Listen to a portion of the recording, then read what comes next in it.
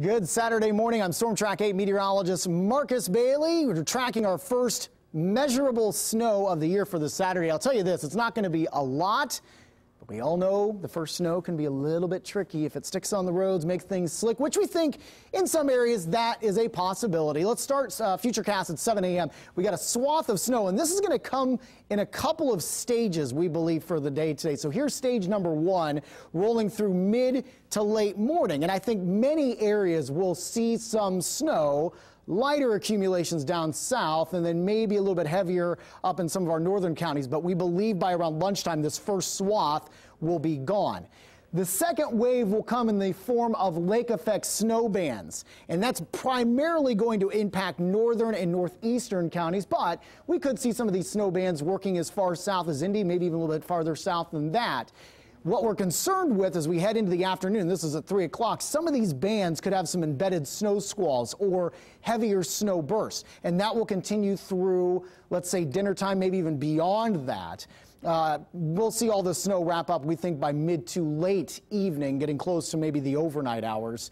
But where you see some of these heavier snow squalls, visibility is probably going to be the primary concern.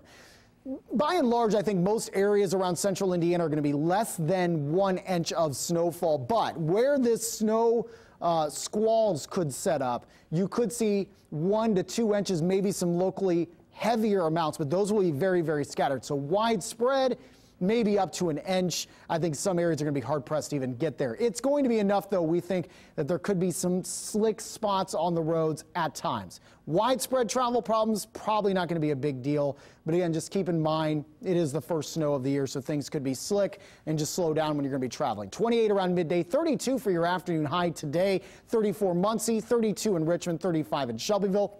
Snow winds down late tonight, 24 at 10, 21 at midnight, and chilly temperatures into the teens to start things off for your Sunday morning. We're in for a dry day on Sunday with highs into the mid-30s, maybe even a few areas tapping into the low 40s. We're actually going to have a bubble of warmer air working in. We'll notice that on Monday.